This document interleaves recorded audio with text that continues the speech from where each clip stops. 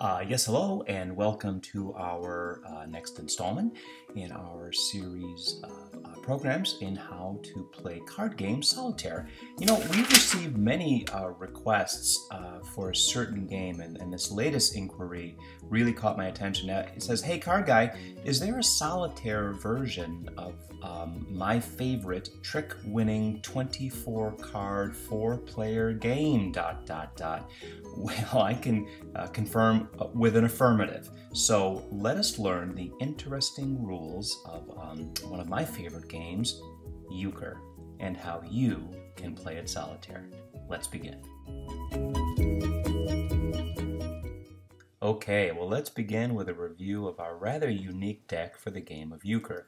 Now again, it's only 24 cards versus 52. It's still two colors, it's still 4 suits, but what makes it unique is it's a limited number of ranks, only 6 ranks in the pack, and that's 9 through ace. We'll learn more about that in a minute.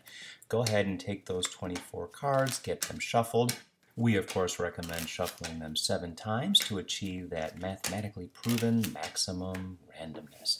Okay, I think we're all shuffled and ready to go, so let's dive into the unique rules of the game of Euchre. Now, the first concept that we're going to discuss is the trick. What is a trick and how do you win them? Now, remember, this is a 4-player game and it's made up of teams of 2 who sit opposite one another. During the course of play, a card is played. Now, in this case, it's the 10 of spades. If you have that suit in your hand, if you can match that suit, you must play it. So play continues with the queen, and then the next player plays the king, again matching that suit. The final player plays the ace of spades, and because the ace is the highest rank, the player with the ace wins that trick. So go ahead and grab those cards. That is one trick for the player at the bottom. Now, one interesting wrinkle in the game of Euchre is establishing the trump suit. Before tricks are played, a suit is selected to be the highest ranking suit. In this case, let's pretend that it's diamonds. So if a player were to play the queen of spades like we saw before, and the next player has that suit in hand, must play a spade, the king is played, and then continues around the table, the ace of spades is played. If the final player in this case cannot match the spade, you are then allowed to play the trump suit. And in this case, it's a 10 of diamonds. And what's interesting about this game is that now the 10 of diamonds wins the trick despite it being the lowest rank. The trump suit beats all other suits. Okay, well, let's spend a little time reviewing the rather unique Euchre deck. Now again, you only use 24 cards of the 52 in a standard pack. So let's have a look. You use all 4 suits, only 9s through ace, as you see here. This is going to make up our 24 card pack for the game. Now, of course, during the game, you are going to set your trump suit. For this exercise, let's pretend that the clubs have been selected as the trump suit. And here's what's interesting in the game of Euchre. When that happens, the jack of clubs takes the lead in that suit. So imagine the jack jumping ahead of the ace and outranking it. This card is referred to as the right bower. Here's another wrinkle for you. The color matching jack, in this case the jack of spades, joins that suit and becomes the left bower. This is the second ranking card in the game, and these two cards together are referred to as the bowers and are the highest ranking cards in the game. Please pay close attention to the bowers. They are important. They also change every round with a selection of a different trump suit, so you need to keep your wits about you, okay? Well, now let's talk a little bit about scoring. During the course of the game, when you win tricks, you earn points, and I always thought this was kind of clever. Take a couple of those 5s. These are discarded 5s. You're not using them for the game, but you will use those pips as a graphic depiction of your score. And if you win the most tricks in a round, you get a point, and after 10 points, you win the game. So here's 1, and then there's 2, 3 pips makes 3, and 4 and 5. Then you go ahead and flip that card over, and you can start to depict 6, and then 7, 8, 9, and 10. Just a cool way to keep track of scores. So now that we've seen how the game works, what do you say we run through a sample round to get a feel for how the game really works with 4 players and with teamwork? Now here's an example hand that's been dealt. We have 4 hands of 5 cards each. The last 4 cards are called the kitty. The top card is then revealed, and then it is considered by the group for trump. Now again, this is a game of partnership where there are teams who sit opposite one another, and they hopefully can operate in concert to win tricks and ultimately win the game. Let's go ahead and flip those cards over so you can see everyone's cards and get a feel for the decision making. So if the 9 of spades is being considered as a trump suit, let's look around here. Does anyone have any suits, any spades that would make this a compelling suit for their team?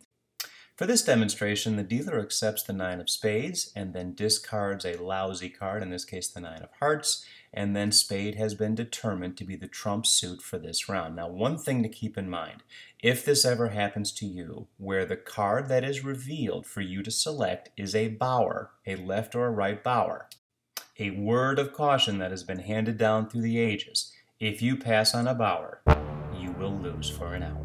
Okay, so just be wise about your choice making. So let's return to our sample round here. So let's pretend that the first player on the left plays a jack of diamonds. Now the next player, if they can match that suit, they must play it. So in this case, the player decides to beat that rank and play the king of diamonds. The king is beating the jack. The next player does not have any diamonds, so that player is allowed to play a trump card if they wish. In this case, they're playing the dreaded left bower and is winning this trick. But the dealer also has no diamonds, and in this case can play the superior right bower, the top ranking card in this round, and win the trick.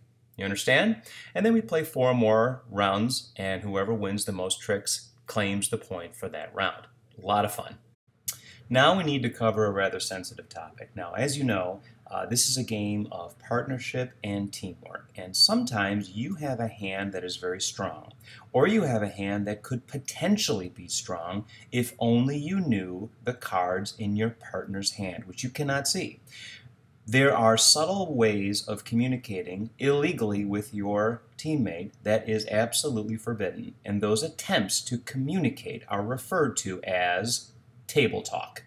I have compiled 4 scenarios of some tricky communications that folks could use to communicate illegally with their teammates. Let's have a look so that you can be in tune with the sinister table talk. Okay, so player 1 has a strong hand with a lot of diamonds. This player could do well, but does his teammate have diamonds as well to support winning all the tricks? Well, one way to find out is by using a phrase like this. Hey, you guys see the baseball game last night? Boy, he sure can run the diamonds. What a feeble attempt. And as dealer, you should immediately call for a redeal. Let's look at another scenario.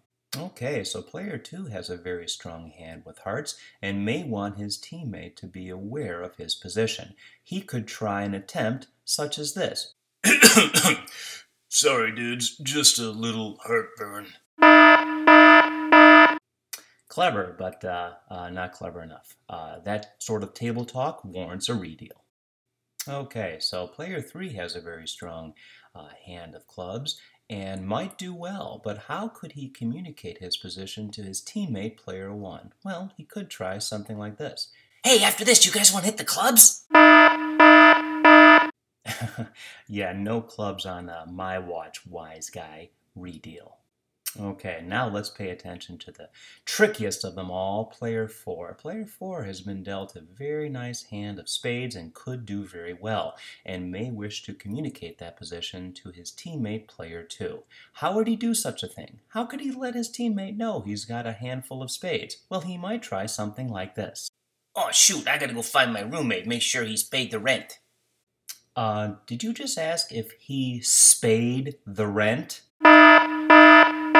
Yeah, sorry, moneybags. No table talk. Redeal. Folks, I can't emphasize enough just how competitive and tricky euchre players can be. You must remain vigilant. Okay, well, what do you say we pull it all together and convert what we've learned into a game of euchre solitaire? Okay, well, we'll start off with our 24-card deck made up of only 9s through aces, and we will deal ourselves 5 cards. And this will be a game of 1 player versus the dealer. Now, let's reveal those cards so we can kind of track our thinking. We'll reveal the very top card, and the first thing you can decide is whether you accept the spades or whether you reject the spades as your trump suit. Now, in this case, I'm not feeling it, so I'm going to reject that spade. Now, sometimes the dealer can overrule you, and here's how it works. If the next card matches the color, black to black, the dealer accepts that spade despite your choice, so you have to play it. So spades is the trump suit. So I'll start off with playing a king. I'll be able to beat that 10 and I will win the first trick. Now I get to play the next card. In this case, I'm going to start off low with a 10 of diamonds. What happens next is the dealer continues to deal over and over until a diamond or a trump card is revealed. In this case, the ace of diamonds is revealed. That outranks my 10. Dealer wins. Next card is a king of diamonds. Now, if I have a matching suit, I must play, and I can't win with the jack, so I'll throw in the 9. The dealer now wins the second trick. Ooh, here comes this card. Now remember, the jack of clubs is the left bower. I must play a trump suit. I really get beat on that trick. And now here is the right bower to put me out of my misery. So the dealer took 4 tricks. I only took 1. Okay, well, let's shuffle and let's try it again. So let's deal ourselves 5 cards. Let's reveal so you can see. Reveal the top card is the queen of clubs. Do I accept or do I reject the clubs? Now, I, in this case, don't have many clubs, so I'm going to reject it again. But let's do the color match and see if the dealer agrees. The dealer agrees. The dealer does not want the clubs either. So we can continue now, and I get to play the very first card. And I get to set the trump, and I'm going to choose diamonds. I've got a lot of diamonds here. So I'll start off strong with the right bower, the top ranking card in this match. The dealer pulled a king of diamonds that matched the trump. I win by rank and I get to play again. I'll play the ace of clubs, and then the dealer will continue to draw cards until they can match that club or trump me with a diamond. Let's keep drawing, let's keep drawing. Oh, there's the left bower. Now the left bower certainly outranks my ace of clubs, so the dealer wins the second trick of 2. Let's get rid of these discards, and now the dealer plays first. Now if I have a heart, I must match, so I have to play the king, but it does outrank the 9, and I win the next trick. I'll play a 10 of diamonds. Here comes a 9 of diamonds. I win by rank again. I'll play the queen of diamonds, and then the dealer will draw. Ooh, and the ace of diamonds actually beats mine. So at the end of the day, the dealer took 2, I took 3, and I kind of won that round. And then, of course, you can redeal and play the dealer as many times as you like.